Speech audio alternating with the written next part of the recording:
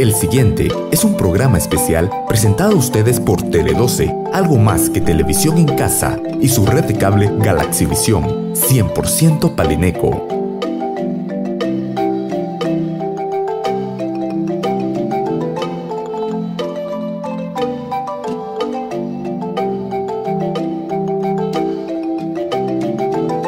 Iniciamos.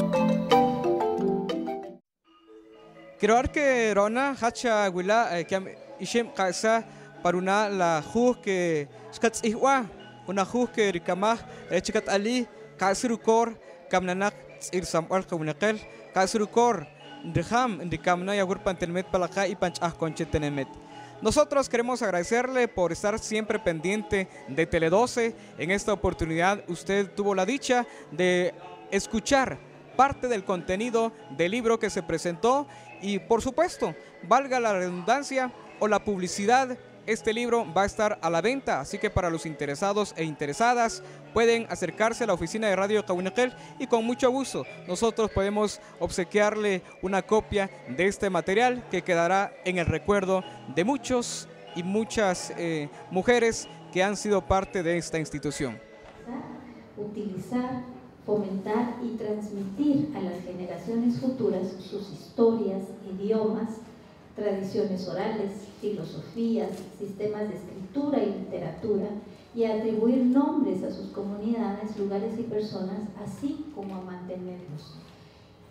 Los estados adoptarán medidas eficaces para asegurar la protección de ese derecho y también para asegurar que los pueblos indígenas puedan entender y hacerse entender en las actuaciones políticas. Fíjense que los alcances son de participación política, jurídicas y administrativas, también participación de gobierno, proporcionando para ello, cuando sea necesario, servicios de interpretación u otros medios adecuados.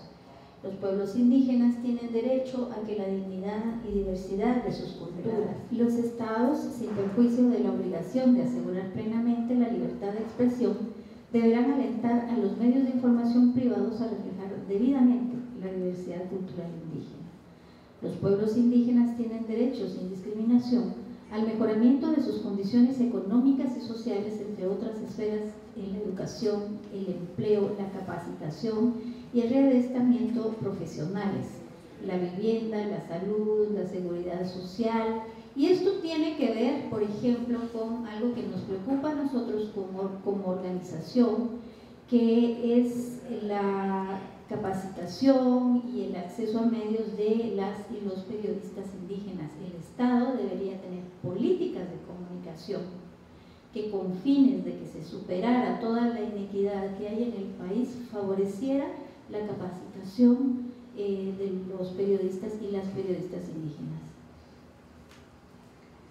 En el ámbito, dice, el Estado debe promover la especialización en el ámbito periodístico, el periodismo propio de las comunidades indígenas para el acceso de las comunidades a la información, los derechos de acceso a la información y acceso a la información pública de toda la información que genera el Estado son derechos ciudadanos de todas y todos, pero que los periodistas, si tenemos acceso a esa información, podemos mucho ayudar a su cumplimiento, ¿verdad? Entonces, yo quería mencionarles algunas de los derechos establecidos. También hay otros específicos en los acuerdos de paz a los que el Estado se comprometió, pero como les contaba, el mismo gobierno que firmó los acuerdos fue el mismo gobierno que por esta invitación y por la entrega de este libro, porque podemos mostrar a Radio Qawinaqel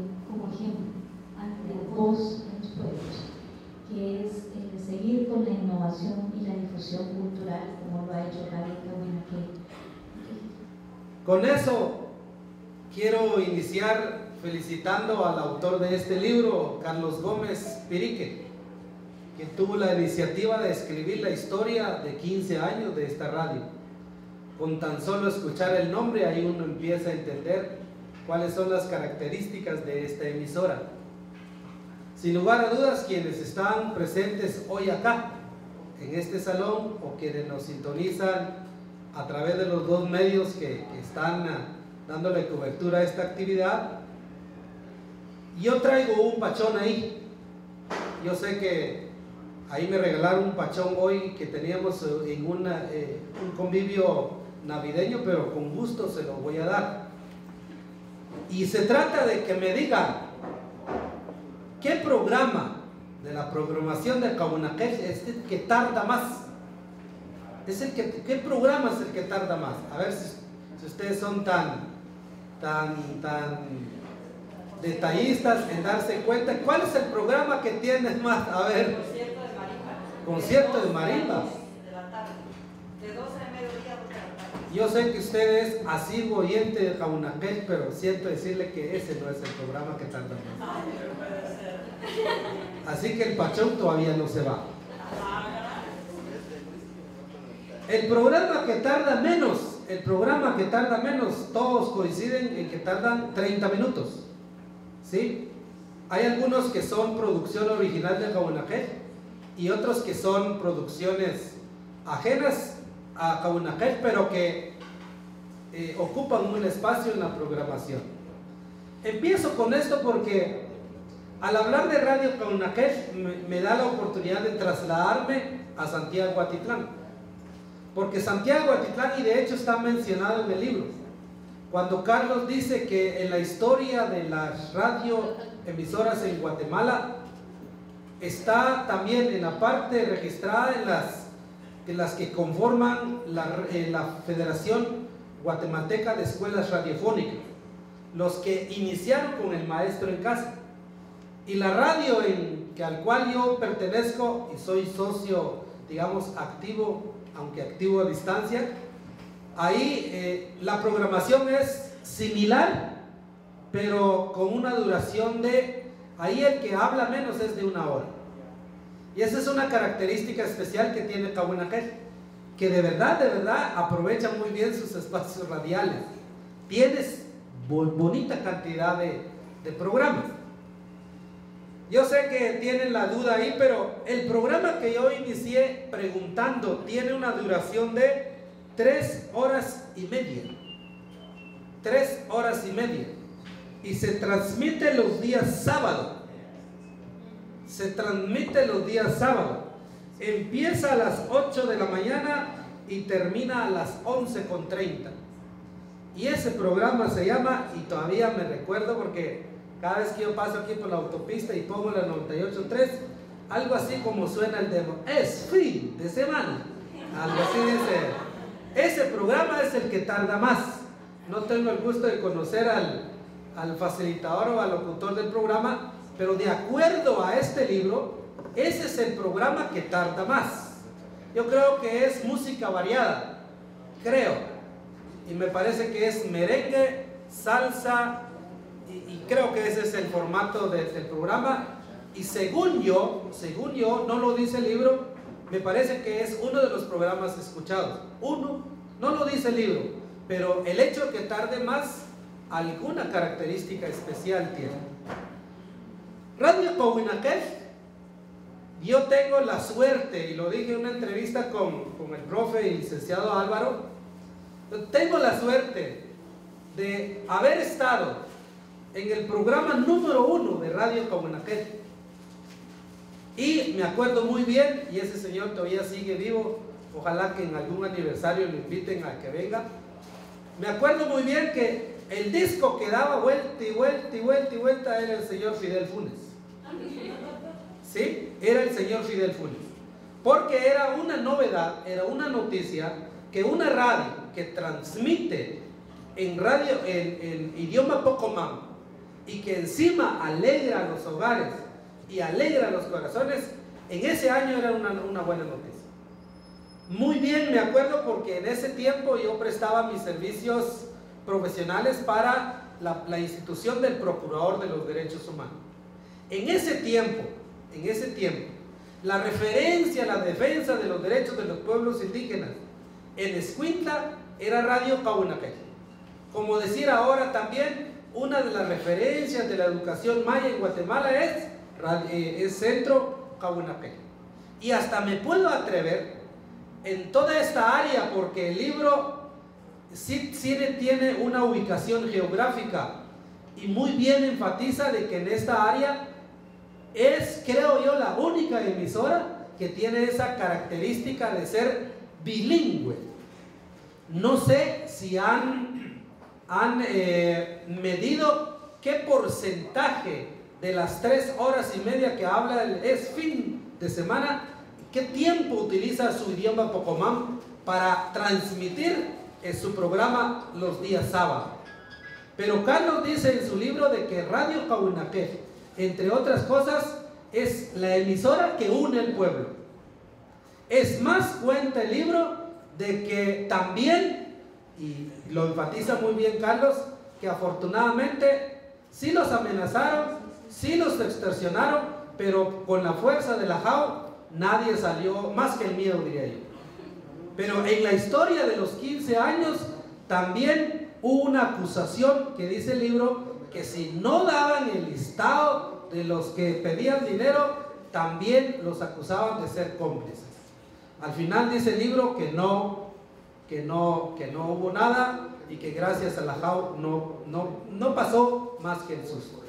El libro también cuenta que hay 2 programas y que de hecho los nombres de estos programas están en el idioma Pocomam, que es el de, ojalá lo diga bien porque el Pocomam a veces, aunque sea maya, Cacharik, creo que así dice, Orbash, algo así es el programa de, por aquí lo tengo escrito, es un programa que vino a rescatar, según aquí, la danza de Palín, que vino a fortalecer los principios y valores y ante todo a utilizar de nuevo el idioma Pocomam en la convivencia cotidiana.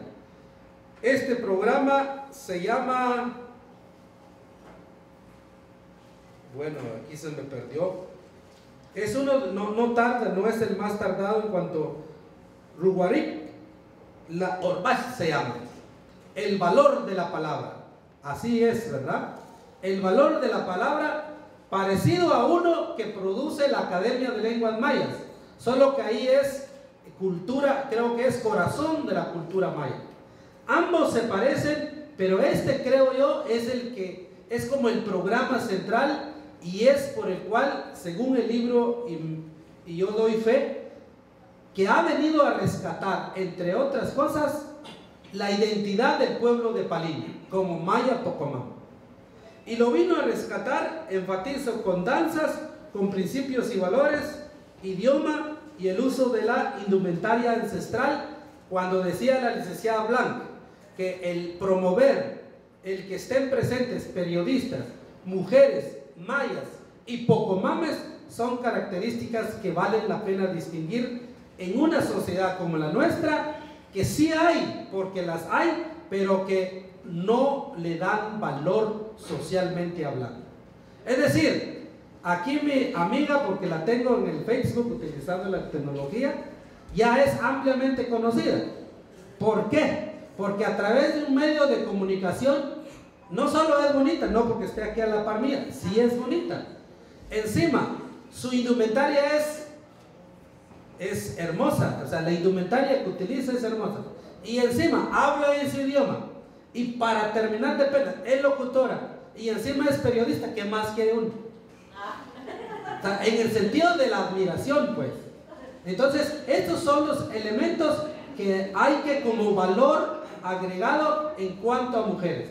Aquí también aparece el apellido Benito, apellido Ajín y apellido, bueno, tú también eres Benito, ¿verdad? Las mujeres que han distinguido y que por eso han salido también en publicaciones fuera de Palín.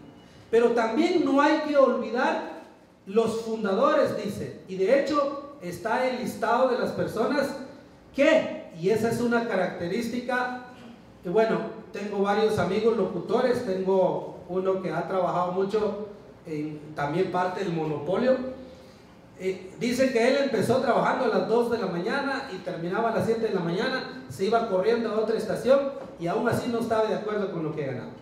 Si en esos ambientes ser locutor o locutora es sinónimo de no ganar bien, imagínense ustedes la característica especial que enfatiza este libro.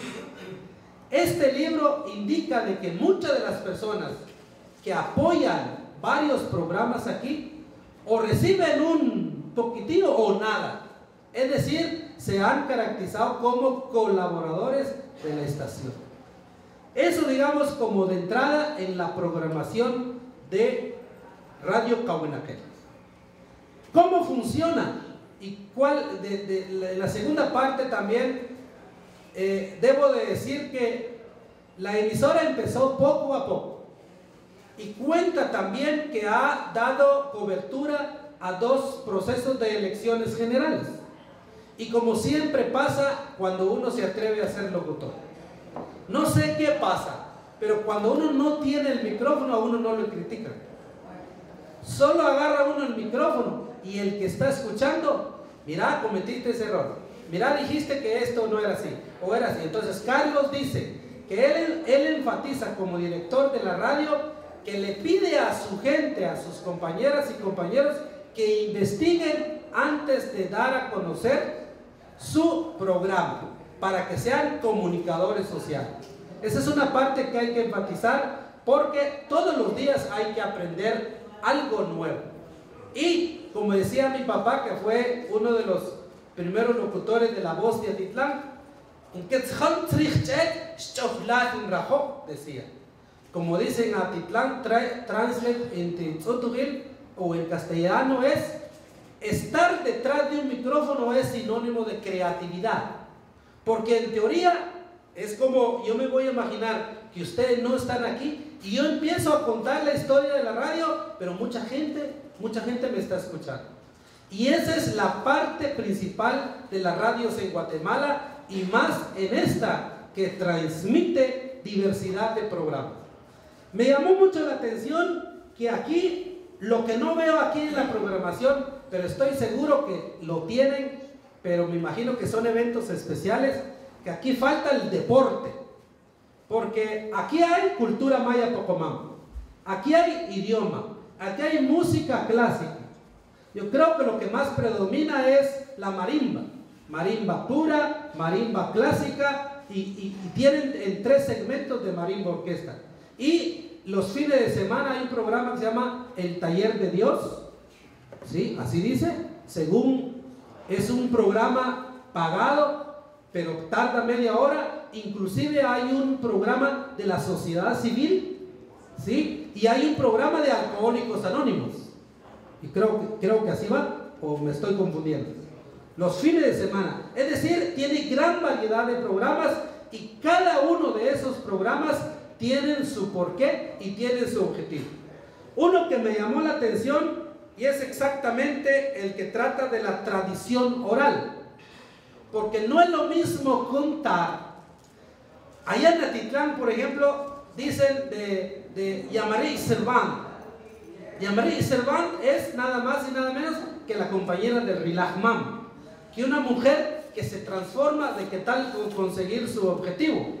Pero aquí una característica especial que tiene la radio, y aquí menciona a un Sebeyuque Chuní, Abelardo, creo que por aquí anda, pero tiene este detalle, y creo que ahí es el valor que rescata este libro. Una cosa es contar qué hacen los abuelos, y otra cosa es vivenciar a la par de los abuelos.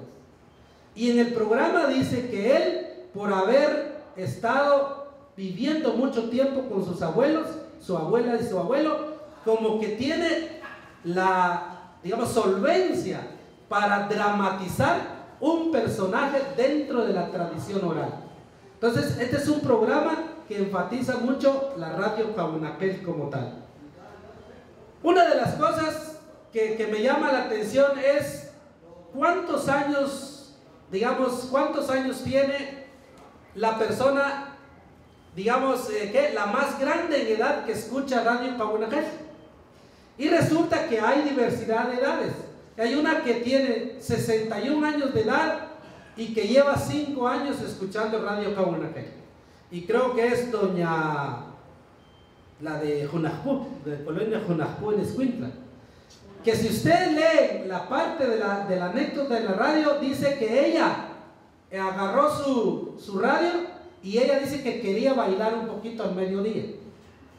Y cabal se dio cuenta que en alguna frecuencia había marimba pura, y desde ese instante escuchó que era Radio Qawinaqel y ahora es asiduo oyente. No sé si ella es la que llama primero a las 6:05 de la mañana y es la última que llama también. Creo que así dice. Y algo interesante que llama, porque como dicen en el fútbol, que los que fallan penales son aquellos que se atreven a tirarlo, ¿sí? En locución sería los que meten la pata o los que cometen errores, son aquellos que agarran un micrófono. Y se los digo con toda la solvencia del mundo. El error que cuenta el libro es de una, creo que fuiste tú, no fuiste tú, no sé si fue Agil o alguna de las periodistas, que llevó su grabadora y según ella estaba grabando. Y en plano, que no sé qué le fue a preguntar a la persona, y en plano le preguntó: ¿y usted qué piensa de la cultura maya Pocomán? Y el otro hablando, cuando se dio cuenta, no había grabado. Pero se dio cuenta hasta aquí. Y cuenta el libro que regresó a hacer de nuevo la entrevista. Esos son, como dicen en emisoras grandes, pequeñas y medianas, gajes del oficio. Hay una parte que a mí me consta, y valga el anuncio, pero en el marco de los Lajuj Baktun, que aprovecho para informar que el mundo no se va a acabar. De eso, los abuelos nuestros y vuestros, los mayas ancestrales, nunca fueron profetas. Eran estudiosos, científicos, astrónomos, matemáticos y todo, pero nunca dijeron que iba a acabarse el mundo. Lo que sí dijeron es que iba a terminar un ciclo, como termina el ciclo lunar, el ciclo solar. Pero a lo que voy es que cuando uno está en radio y comete los errores, la radio es responsabilidad también. La radio es como el medio que une la persona que habla y la persona que está atenta. Y Carlos enfatiza mucho las lecciones del licenciado Loarca Guzmán cuando enfatiza que la radio también es una gran responsabilidad, que no es solo hablar y decir, sino que hay que tener como capacidad de redacción, capacidad de investigación y la responsabilidad de transmitir. Entonces, dice el libro que una persona que aparece aquí como un buen referente, porque creo yo lo asocio con una persona que lleva bastante tiempo en radio, es don César Romero, y aparece en algunas de las fotografías. Dice acá que las personas que han trabajado en Qawinaqel se han vuelto famosos, pero en radio, y yo tengo una experiencia mera chistosa, en radio toda la gente se imagina, porque ha sido el prototipo del locutor, que todos los que están sentados detrás del micrófono son gordos o son gorditas, pero es un prejuicio. Entonces, Chuní Abelardo, el que el fin de semana, el Polo Rodríguez, Álvaro Koch, Antonia Benito, ¿quién más? El que está detrás de las ventas, que dice el libro que su meta eran 4,000 quetzales, pero oh sorpresa, a veces hace más de 4,000 y que tiene que ir a vender y a pautar y todo lo demás. Ese es el prejuicio del que está detrás del micrófono. Pero todos los programas, y de acuerdo a las personas que describe Carlos, detrás de esos programas tienen una historia. Detrás de esa historia hay una creatividad, y detrás de esa creatividad hay una curiosidad en cuanto a hacer radio. En fin, en la parte que a mí me tocó, cuentan momentos interesantes, momentos tristes y momentos emocionantes, ¿sí? Y algo que aparece en la fotografía, aunque no dice nada. Yo me preocupé por el buen sentido de la palabra, porque en uno de los anuncios era que el aniversario número 15 de Qawinaqel iba a amenizar don César Gálvez, ¿sí? Pero 2 días antes de que viniese la fiesta, pues ahí el dueño de la marimba orquesta pues se murió, y mi pena era, ¿y ahora quiénes van a estar? De hecho, la fotografía de don César Gálvez aparece en el libro. Pero si algo ha enfatizado la radio Qawinaqel en toda su historia, es que es una radio que pertenece a una asociación. Y al igual que otras radios, yo todavía tengo mis dudas, aunque hablé con una especialista antes de entrar a este foro, si a esta radio con toda certeza se le pudiera seguir llamando comunitaria. Porque comunitaria se tiene la idea equivocada de que no cobran nada. Pero, ¿y entonces cómo va a funcionar? Si, no sé cómo se llama la empresa que provee de luz eléctrica ahora, si ellos no cobran nada, pues qué bien, ¿verdad? Si los que detrás del micrófono lo hacen por amor a la locución, qué bien, todo que se siga llamando comunitaria. Pero lo que hay que enfatizar es que esta radio forma parte de uno de los proyectos de proyección cultural, de proyección social de la Asociación Cultural Maya Pocomán Qawinaqel. Y que eso sí no lo cuenta Carlos, no sé si se le fue ese detalle, pero que yo me acuerde en mis pocos años de vida, dijo aquel, pero la 98.3 no era la frecuencia de Qawinaqel cuando inició, creo yo, no, pero algo de algún detalle se fue, pero esta frecuencia es la que se adquirió con el apoyo del pueblo en las radiomaratones que cuenta, y lo enfatiza mucho el alcalde actual y el alcalde anterior de apellido López, que también le da ese valor. Es más, creo que en el periodo de él, es que esta radio, yo creo que habría que hacer un anuncio de identificación de esta radio. Qawinaqel es, ¿cómo se llama? Es patrimonio cultural Pocomán, no sé, por ahí está la resolución, pero ese es un valor. La radio al cual yo pertenezco lleva 44 años, le han dado reconocimientos, pero no se parece a esa. La autoridad municipal le da ese valor.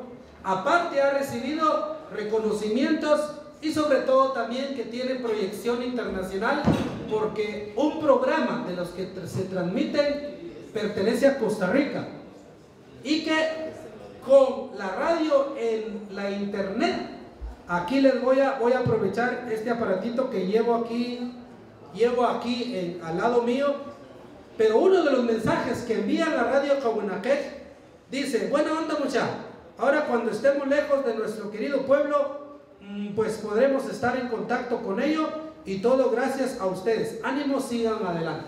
Alguien que escribe porque ya escuchó la radio en vía internet.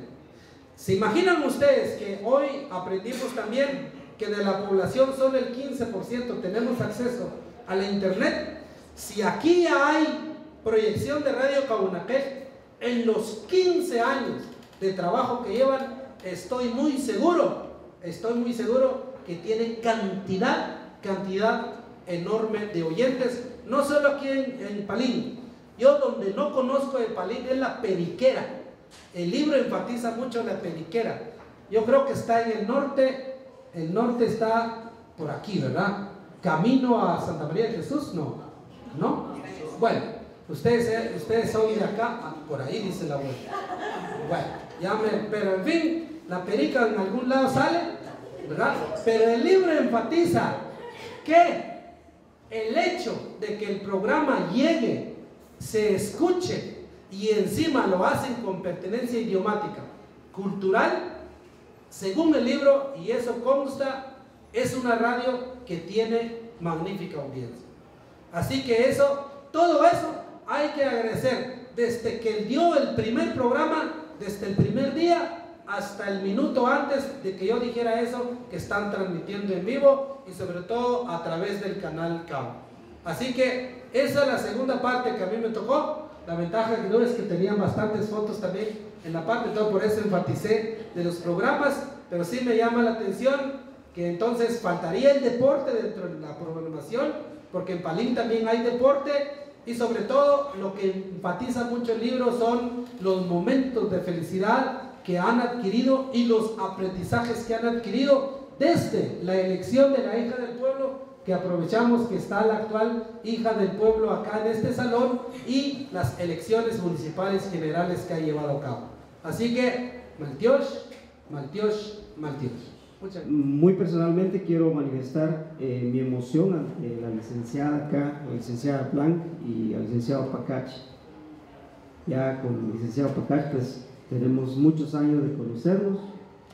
Me recuerdo muy bien que él estaba en un programa de radio católica y ahí estuvimos una primera charla ensayando cómo hablar a través del micrófono de una emisora de radio hace ya muchos años.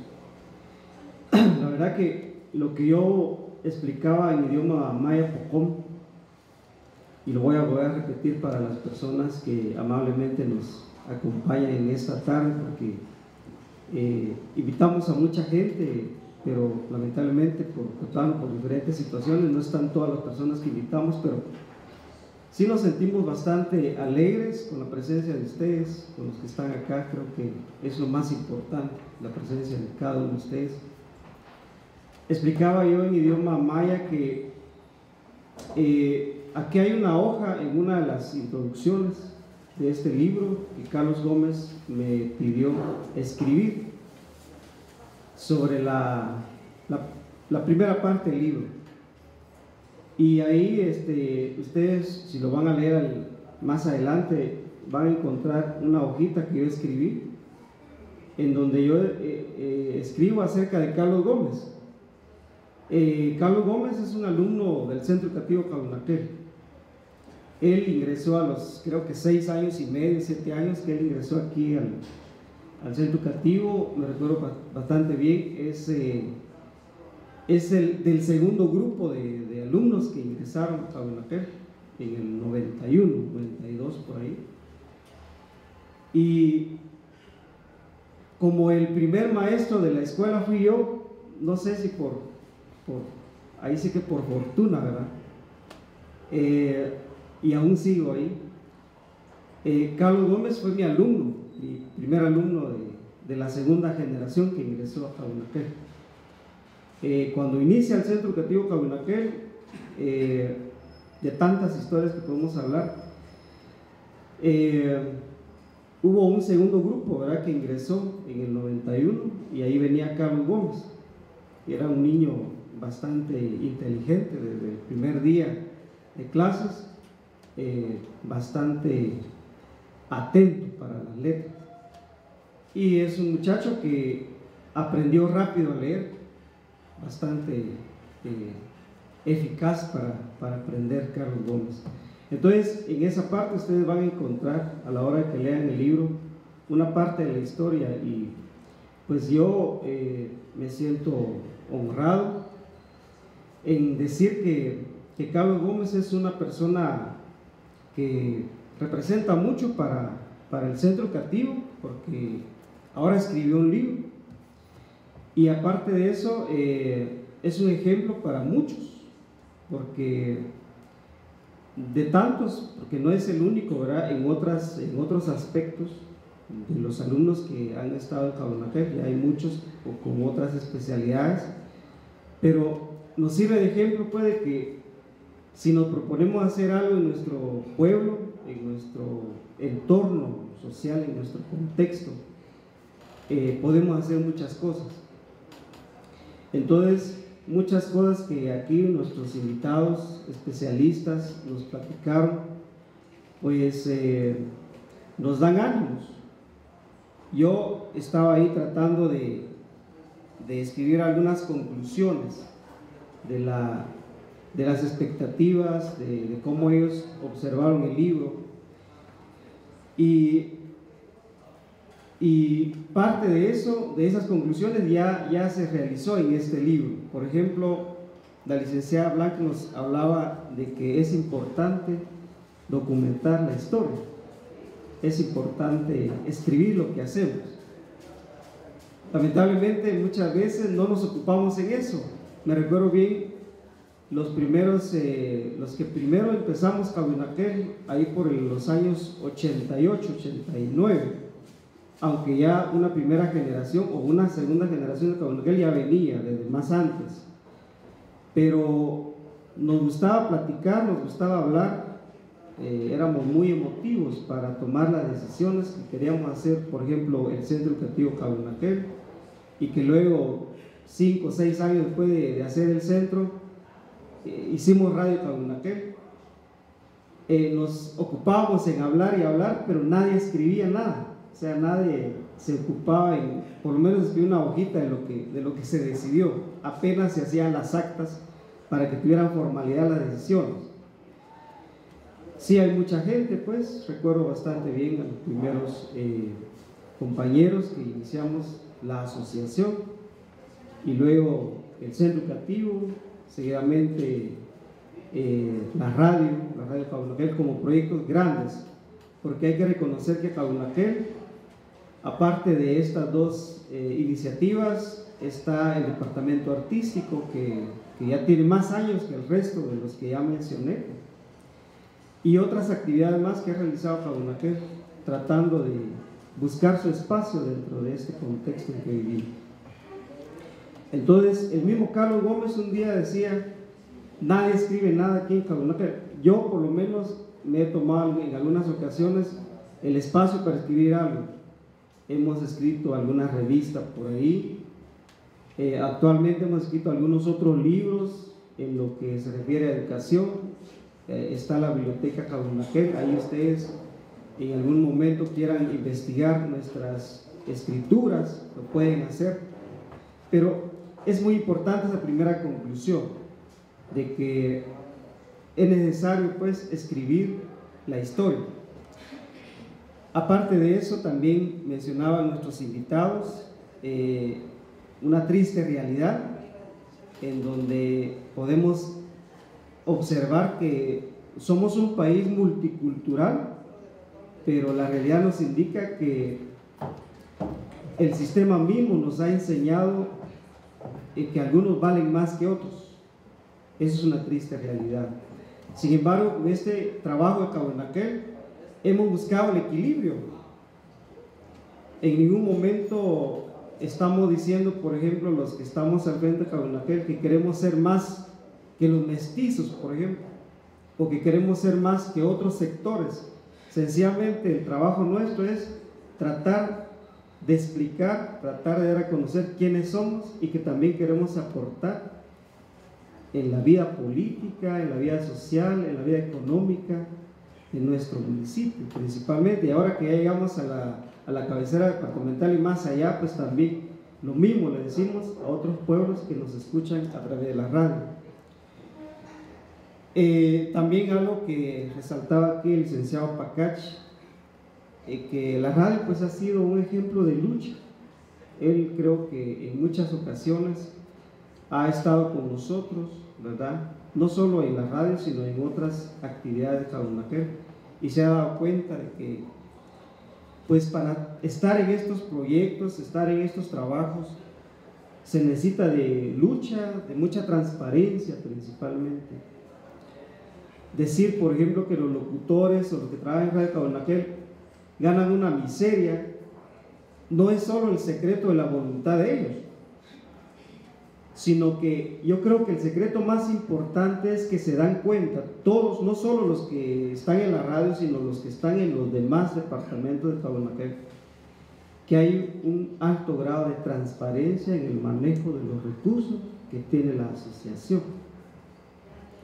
Es decir, si la gente está totalmente convencida de que todo lo poco que se logra hacer, de lo poco que se puede, digamos, lograr para y seguir adelante con el trabajo, se maneja adecuadamente, todos están felices y se dan cuenta que se pueden hacer muchas cosas. Esa es una de las cosas que se maneja a nivel de la asociación. Contaban parte de nuestra triste realidad cuando se nos indicó de que teníamos que estar en la subasta. Eso fue en el año 99, en 1999, en el mes de junio de ese año, nos tocó estar en la subasta. El licenciado Pacach decía, hicimos maratones. La verdad que solo fue una vez que se hizo una radiomaratón, Y no solo fue la radio, sino los mismos alumnos del Centro Educativo Qawinaqel y sus maestros salieron a los barrios a pedir dinero, porque había que juntar 10,000 quetzales para poder inscribirse en la subasta. Había que inscribirse en la subasta, no se contaba con los 10,000 quetzales. Y efectivamente lo que se juntó, que fue un poquito más de 10,000, fue el boleto, el pago del boleto para estar en el salón donde se realizó la subasta. Yo creo que fue una muy buena decisión, porque el pueblo apoyó. El pueblo, la primera transmisión de Radio Qawinaqel, que fue el 30 de julio del 97, 2 años antes de la subasta, la gente estaba feliz con la radio. Esa transmisión de prueba de ese día emocionó a la gente, porque la gente escuchó el son de los fierros, por ejemplo, en la radio, escuchó el idioma maya en la radio. La gente se volcó y felicitó, y bueno, qué bueno, ¿verdad?, que se inició con la radio. Pero la decepción fue el día siguiente, porque el equipo no era de nosotros, ¿verdad? El equipo lo teníamos prestado, y los compañeros que nos prestaron el equipo, que eran una radio de la capital, la noche del 30, que todavía nos permitieron transmitir la actividad cultural de Qawinaqel en la feria del Palín, que fue el 30 en ese día, terminó como a las 10 de la noche. Ellos solo terminó la actividad, recogieron sus cosas, incluyendo el equipo, y se fueron. Al día siguiente no había radio. La gente empezó a llamarnos, empezó a preguntar qué pasó. Es que solo fue una prueba. A los 15 días volvimos a hablar con ellos, nos hicieron el favor, nos volvieron a traer el equipo, lo volvimos a hacer 15 días después, y así cada mes empezábamos a hacer la transmisión, hasta que llegó un 30 de noviembre, ¿verdad?, de ese mismo año, que se empezó a transmitir. Por eso es que el aniversario de Radio Qawinaqel es el 30, porque es el día en que se empiezan las transmisiones permanentes. Entonces, en el 99 nos hablaron de la subasta, nos mandaron un fax, nos vino una carta de parte de la Superintendencia de Telecomunicaciones para que participáramos o que nos quitáramos del diario, a que no podíamos estar ahí porque teníamos que participar. Entonces la primera buena decisión es salir a las calles a pedir los 10,000 quetzales, y la gente respondió. Estamos muy agradecidos. Entonces ahí se tomó la decisión. Los compañeros que estaban aquí en las instalaciones y los que estaban allá en la capital, en la subasta, y a cada hora nos llamaban. A cada hora nos llamaban y nos decían: la frecuencia ya vale 50,000 quetzales, ¿qué hacemos? Pues sigan ahí, porque 50,000 creo que los vamos a conseguir. Al más tarde llamaron y dijeron: ya vale más de 100,000, ¿qué hacemos? Y así a cada rato, a cada hora más o menos, dieron como a las 7 de la noche y dijeron: aquí ya no se puede hacer nada porque ya cuesta más de 200,000 quetzales. Incluso las radios del monopolio ya no les interesaba tampoco, según ellos, porque ya no era rentable para ellos el costo que tenía la frecuencia. Entonces dijimos, ¿verdad?, inconscientemente en ese rato, porque hay que ser honestos, aunque sea 200,000, pero la compramos. Esa fue la decisión.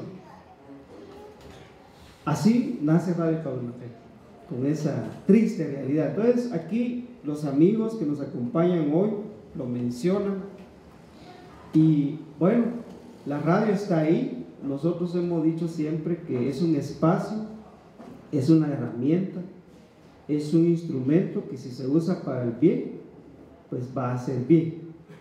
Entonces, otra de las conclusiones que yo estuve ahí anotando en esta tarde es que para estar en radio es de mucha responsabilidad.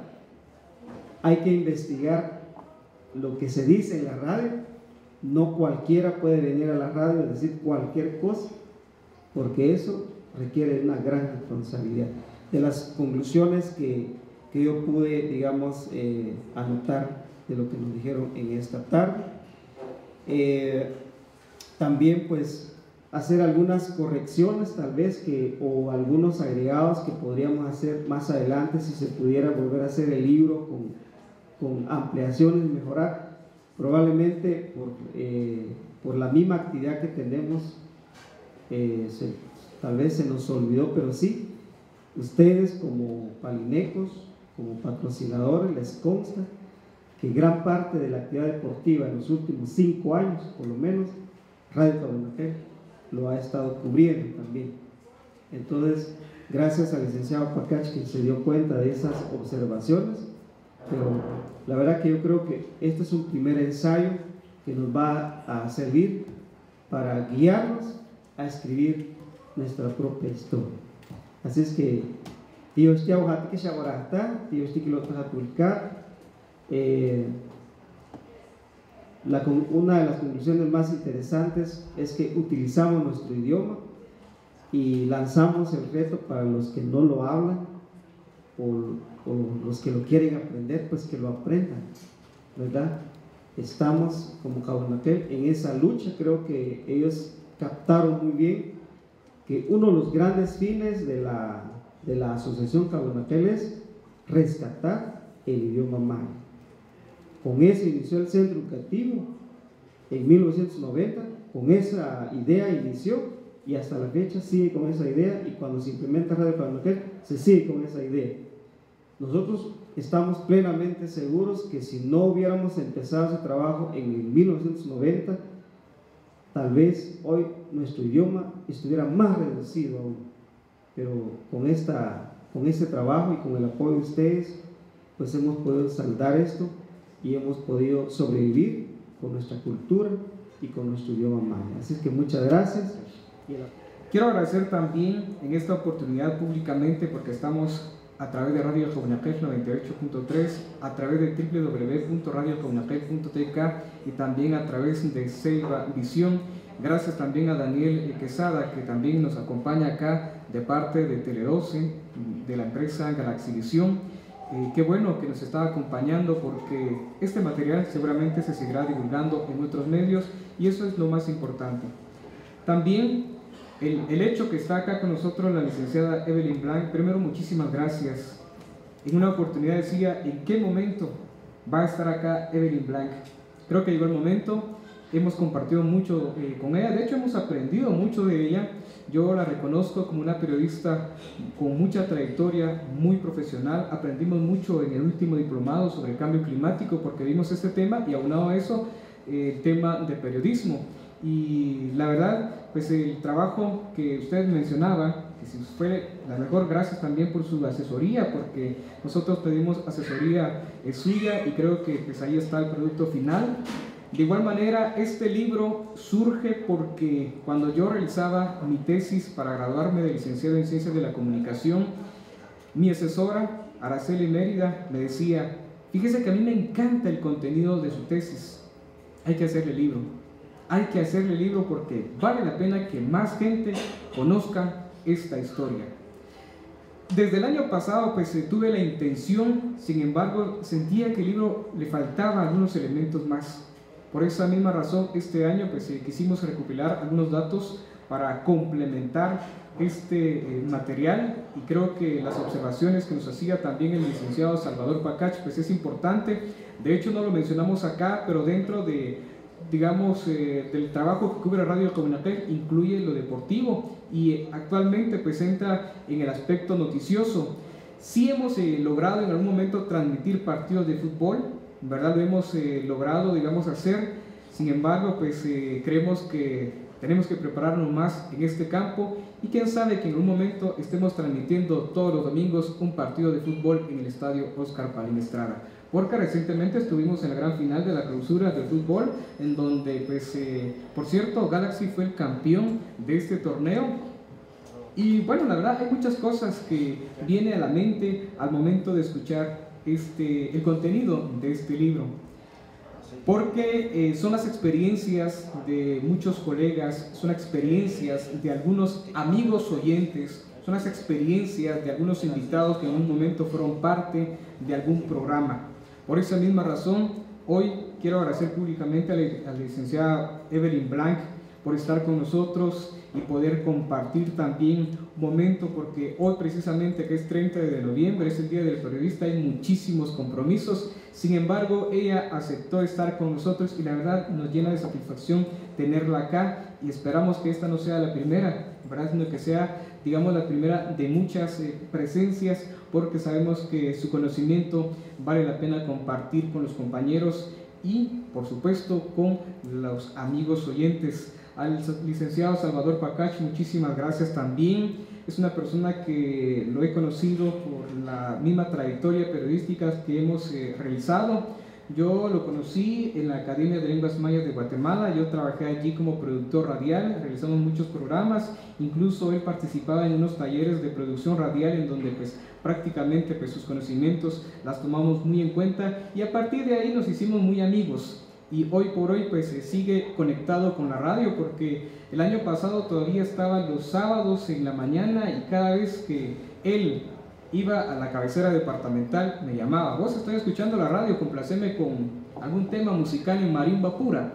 Entonces, por esa misma razón es que quisimos también traerlos acá, personas que no viven en este municipio, pero que de alguna u otra manera también valoran el trabajo de la radio, que no es de una sola persona, es de muchas personas, o diríamos de toda una comunidad. Yo diría que de mi parte pues ahí estamos. Quiero agradecer también a todos los compañeros que hoy nos están acompañando. No estamos sentados porque pues estamos transmitiendo en directo, ¿verdad? Entonces no podemos estar, digamos, en un solo lugar. Sin embargo, pues ese es el trabajo que realizamos los 365 días del año. A veces uno se pregunta: ¿y cuándo voy a descansar? Pues seguramente mientras estemos en Radio Qawinaqel, 365 días tenemos que estar activos, porque la radio no puede apagarse, a menos que en un momento pueda pues tener algún problema el aparato. Nosotros seguramente vamos a descansar, pero también vamos a estar tristes, y estamos convencidos que nuestros oyentes también van a estar tristes, porque recordamos que en una oportunidad Radio Qawinaqel se fue al aire 15 días. Y durante esos 15 días recibimos muchísimas llamadas. Hay gente que vino acá y preguntó: ¿qué pasó con la radio? ¿Qué pasó con la radio? Desafortunadamente se nos quemó una pieza de nuestro transmisor, y pues tenemos que repararla, y nos sale bastante carito, pero donde nosotros llevamos el aparato también tiene mucho trabajo, así que tenemos que esperar 15 días.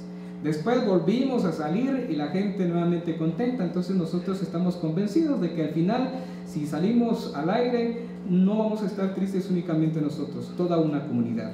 Por esa misma razón, también públicamente queremos agradecer a las autoridades municipales, porque gracias a ellos nos apoyaron en gran parte también de la impresión de estos libros, porque de alguna u otra manera requiere también de gastos. Y por esa misma razón quiero llamar al señor Gabino Hernández, concejal primero de la municipalidad, para hacer la entrega oficial de algunos libros, porque creo que también ellos merecen tener este material, porque su apoyo, no cabe duda que también se está plasmando con este material, y que por supuesto va a estar a la venta para los amigos que quieran adquirir una copia.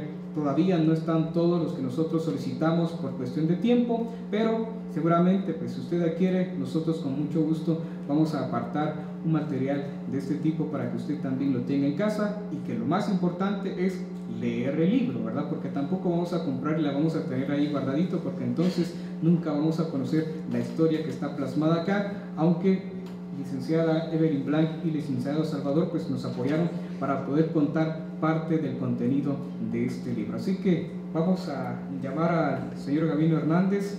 Muchísimas gracias por acompañarnos. Hubiéramos querido que estuvieran todo el consejo, pero también estamos convencidos que ellos tienen muchos compromisos, entonces vale la pena que nosotros podamos también hacer público el reconocimiento en esta oportunidad.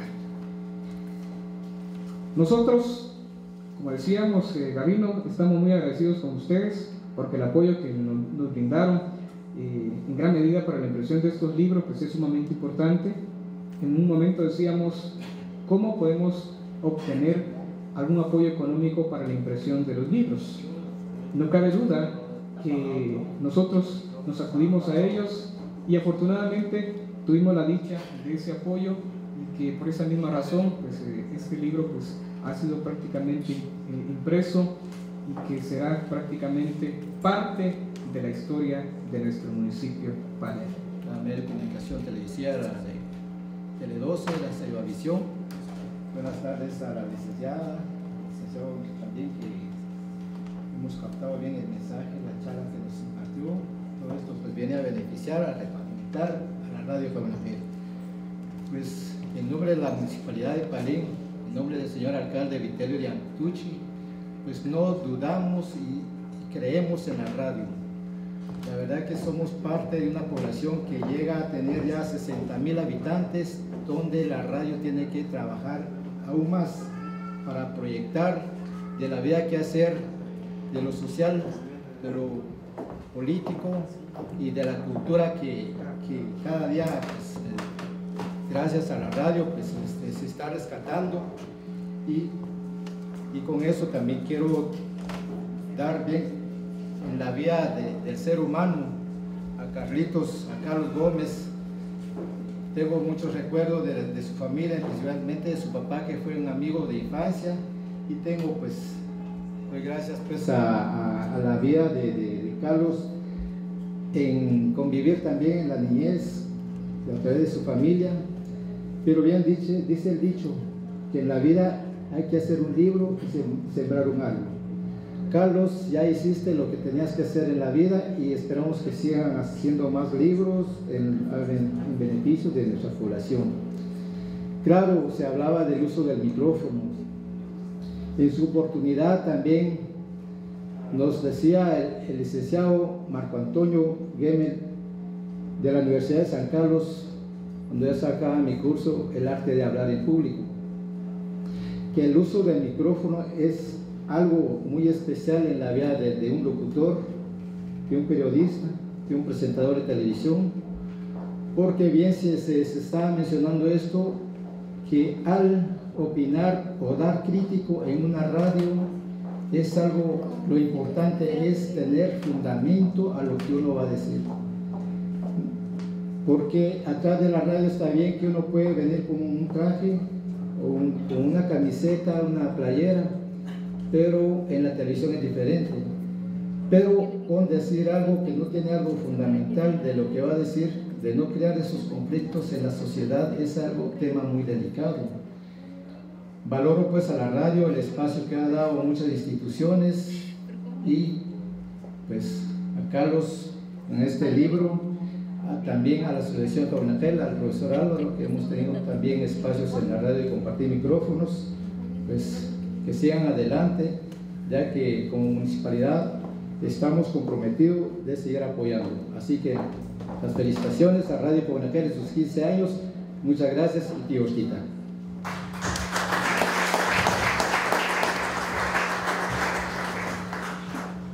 Este momento también vale la pena para aprovechar, porque alguien nos escribía en algún momento a través de la red social Facebook: qué lástima que los que ahora están en la radio se han olvidado de los que iniciamos el proyecto. En realidad no es así. El libro precisamente recoge el nombre de las personas que iniciaron con este proyecto. Está como anexo, está en la parte final del libro. No nos olvidamos de ellos, y jamás nos vamos a olvidar de ellos, porque en aquel entonces nosotros éramos muy jovencitos, y a lo lejos recordábamos esa iniciativa que tenía. En esta oportunidad también queremos entregar un libro muy especial a una persona que de manera secreta, podríamos decirlo así, nos ha apoyado y sigue apoyándonos, y la verdad también creemos nosotros que es una persona que en su momento nos apoyó cuando más necesitábamos, cuando nosotros precisamente queríamos obtener la frecuencia legalmente. Gracias a las amistades que hicieron nuestros compañeros que están, los que ya no están, ¿verdad? Porque esa gran amistad en su momento se convirtió en un apoyo sumamente importante. Y hablamos de don Carlos Rodríguez, queremos que se acerque acá también para hacerle entrega de un libro, porque creo que también hoy, después de 15 años, vale la pena hacer también público ese agradecimiento, porque la verdad, no sé qué hubiéramos hecho en ese momento cuando no, ahí sí que no alcanzábamos tener los más de 200,000 quetzales para pagar la frecuencia 98.3. Don Carlos, como un agradecimiento a usted por ese gran apoyo que usted en algún momento pues ha brindado y lo sigue haciendo, y seguramente usted no busca un interés hacia la institución, y si hay un interés es para que el pueblo Pocomán siga creciendo, porque somos los únicos con ascendencia en el departamento de Escuintla. Le dejamos el micrófono. Muchas gracias. En primer lugar, quiero felicitar a la Asociación Cultural Qawinaqel. Creo que lo he dicho siempre, cuando se forma esta asociación, se forma un antes y un después. Lamentablemente en Guatemala nosotros todos hemos sufrido, pero los que más han sufrido han sido los pueblos mayas por una exclusión que ha habido históricamente. Tuve la oportunidad, y vale la pena decirlo en esta ocasión, de conocer a Radio Qawinaqel a través de Mario Díaz. Ojalá nos estuviera escuchando. Yo estaba pasando un discurso en un campamento de la guerrilla antes de la firma de la paz, y ahí me escuchó Mario Díaz, y después de haberme escuchado me dijo: lo invito a conocer la Asociación Cultural Qawinaqel. Venimos en esa oportunidad con el comandante doctor Santiago Santa Cruz, y realmente nos recibió el compañero, el amigo Marcelino Nicolás Moscut, y nos hizo muy serios cuestionamientos, pero nos abrieron las puertas y nos invitaron a seguir viniendo. Aquí en este lugar y en este salón tuve la oportunidad de conocer al comandante Pablo Monsanto. En ese entonces todas las puertas las teníamos nosotros cerradas, porque era antes de la firma de la paz, y sin embargo esta asociación nos recibió y llegamos a ser amigos y a tener una amistad muy íntima. Recuerdo cuando ellos tenían los serios problemas que les iba a ser quitada la frecuencia. Yo me acerqué a ellos y les dije: tengo un amigo, un hermano, un compañero que los puede ayudar. Ese amigo, ese hermano, ese compañero, su seudónimo era Alfredo, su servidor. Los ayudé con la única condición que en ese momento no lo supiera nadie, que quedara en secreto. Pero han pasado ya 15 años y ahora creo que vale la pena conocer eso. Y lo hice porque tuve la dicha de haber crecido en la izquierda. A los 7 años yo era militante del PGT, Partido Guatemalteco del Trabajo. Me salí del PGT para organizarme en el EGP y tomar las armas, porque en ese entonces no teníamos otra opción y creíamos que no podía este país por siempre estar bajo la bota militar y que no se le reconocieran sus derechos. Y gracias a nuestra seria participación, a nuestra seriedad y a nuestra entrega, llegamos hasta la firma de los acuerdos de paz. Y, como decía aquí la licenciada, desgraciadamente esos acuerdos no se cumplieron, sino esta Guatemala sería hoy otra, porque con los acuerdos de paz también se sentaron bases para el desarrollo de este país. Pero como ella bien lo decía, fue Álvaro Arzú, el primero en traicionar. Pero no es solo el único gobierno de Guatemala que ha traicionado. Todos los gobiernos han traicionado al pueblo. Empecemos cuando la independencia, que yo le llamo una autoindependencia. En ese entonces Guatemala tenía 500,000 de kilómetros cuadrados. A la fecha tenemos 108,000.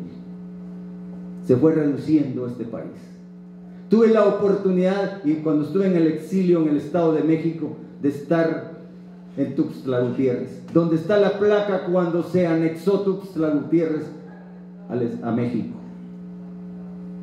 Traidores los de la independencia. Y eso la hicieron ellos, porque jamás consultaron con los pueblos mayas ni con el pueblo ladino. También, cuando se dice aquí al famoso Justo Rufino Barrios de la Revolución Liberal, otro gran traidor, que le regaló el estado de Soconusco a los mexicanos. Nosotros les decíamos en México, ahora somos extranjeros en nuestra propia tierra. Eso es triste, pero esa es la historia, porque aquí hemos conocido una falsa historia, la historia de los invasores, la historia de los que nos han oprimido, la historia de los que nos han negado el derecho de vivir como hermanos. Y por eso es que luchamos, y por eso es que ahora estoy aquí. ¿Por qué? Porque tenemos un compromiso con el pueblo que confió en nosotros, con el pueblo que durante el conflicto armado también arriesgó su vida apoyándonos. ¿Cuántas palinecas y palinecos en la clandestinidad no nos ayudaron? Cuando yo pasaba el discurso en un campamento es porque decidí salir de la clandestinidad, porque sabía que había un trabajo político para hacer, y lo hemos hecho. No nos importan los resultados electorales, pero nos vamos a ir a la tumba con la firme convicción que todas y todos los guatemaltecos merecemos un país donde haya lugar para todos, un Estado que sea incluyente. Hasta la fecha hemos tenido un Estado represivo, y para muestra un botón, ¿cuánto hace lo de Totonicapán? Triste eso, que a las justas demandas de nuestro pueblo se le responda con balas, y que después se mienta diciendo que los soldados iban desarmados. Eso realmente es triste, que se le siga mintiendo a nuestro pueblo, que se le siga negando los derechos a tener una vida digna. Y por eso creo que yo, mientras viva, voy a estar al lado de la asociación Qawinaqel, porque fue la asociación que nos abrió sus puertas, que nos dio un espacio, que ya no nos miró como delincuentes subversivos como toda la vida nos han tratado. Pero nosotros hemos sido gente honrada y trabajadora. Donde quiera que hemos estado, hemos dejado recuerdos de nuestra honestidad, de nuestra entrega, de nuestras firmes convicciones, que las recibimos. ¿Por qué? Por ese amor a nuestra patria. Desgraciadamente, y no lo digo por los hermanos y compañeros periodistas, sino por los medios de comunicación, que le niegan al pueblo a decir la verdad, que se lo han negado porque es una estrategia. Muchas veces, en una ocasión a mí me hicieron una entrevista y el periodista me mandó el texto, pero se publicó otra, porque los medios están censurados. Pero no perdamos la esperanza, que un día habrá un nuevo amanecer donde todos, mayas y ladinos, podamos vivir en paz. Es triste que todos los días nuestra tierra, nuestra madre tierra, es bañada con la sangre de guatemaltecos.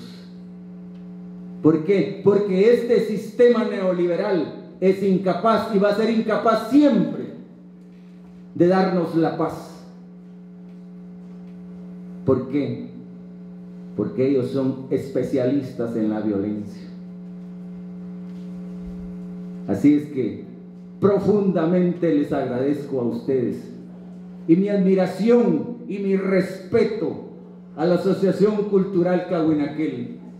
Acabo de estar en una radio y les digo, no sé hasta dónde será el alcance. ¿Por qué? Porque ni siquiera pasa por mi mente cuántos logros, cuántos éxitos irán a alcanzar y cuántos profesionales de aquí van a salir. Y hasta el ejemplo de Carlitos Gómez, formado en esta asociación, con otra visión. Porque yo lo decía y no quiero ofender a nadie, porque el Estado a nosotros no nos educó, nos domesticó para serle fiel, aún en las grandes injusticias. Pero aquí es diferente. Han recibido la educación en su idioma materno. Yo lamentablemente hablo el idioma del invasor. No sé un idioma maya. Me estaba riendo cuando el compañero periodista decía Bantiosho, Dios. Y yo estaba pensando, thank you very much. Qué triste, que no pueda yo hablar un idioma maya. Tal vez por la edad ya no me atrevo, pero me gustaría una vez que dieran clases para adultos y con gran sacrificio venir a recibir clases aquí del idioma Pocomán. Les agradezco profundamente su atención. Espero no haberlos asustado, porque en muchas partes dicen, cuando usted habla, es que uno se asusta. Una vez me decía un amigo, yo ya siento que va a llegar la represión cuando usted está hablando. No, todo lo contrario. Nosotros no queremos por nada del mundo que se repita otro conflicto armado en este país, porque el precio que pagamos fue muy alto. ¿Cuántos palinecos cayeron aquí? Fueron secuestrados y hasta hoy día no aparece ni su cadáver. Entonces, no queremos que se repita otra guerra fratricida. Esa sangre que se derramó, esas mujeres que hoy no pueden estar al lado de sus esposos o sus hijos. Pero yo les quiero decir, tenemos un compromiso con la paz, pero ese compromiso es pensando en el desarrollo. Este Congreso que está le acaba de negar al pueblo de Guatemala ese desarrollo, firmando la ley o aprobando la ley del desarrollo rural. Miren, ahora quedó plenamente clarísimo quién manda en este país, y en este país manda el cacique, mientras nosotros se lo permitamos. Así es que les agradezco profundamente, Álvaro, y a todos los que me están escuchando por la radio, la atención. Los exhorto a que el ejemplo de Qawinaqel, que se ve, que es tangible, mi admiración por este edificio. Cuando yo vivía aquí donde ahora está el edificio, era un cafetalito. Hoy está este gran edificio, impresionante, gracias al trabajo colectivo. Yo como izquierdista no creo en lo privado, pero sí creo en el esfuerzo de la colectividad, en el esfuerzo de la unión. Y aquí está el ejemplo. Esta radio y esta asociación no es privado, es del pueblo de Palín, es de las y los palinecos y también de los ladinos, que hemos caminado juntos por muchos años. Muchas gracias, que Dios los bendiga. Tío, si te que nata ulam Tele 12, koyem que soktak ush nata wisam nata ulam la kayeklo wulkihkasa kan katsirsa ahuesta. Gracias por estar pendiente de Tele 12. Queremos contarle que este 30 de noviembre presentamos un libro para hacer memoria de Radio Qawinaqel después de 15 años. Un libro en donde se recoge muchas experiencias y, por supuesto, hay muchas experiencias que seguramente no se plasmaron acá, pero este libro queda en el recuerdo de las personas que han sido parte de Qawinaqel y que ahora han sido parte de esta institución. Pues esperamos entonces que ustedes puedan escuchar detenidamente el contenido de este material que ayuda para que nosotros podamos entender nuestra historia y, por supuesto, entender también la situación actual de este municipio.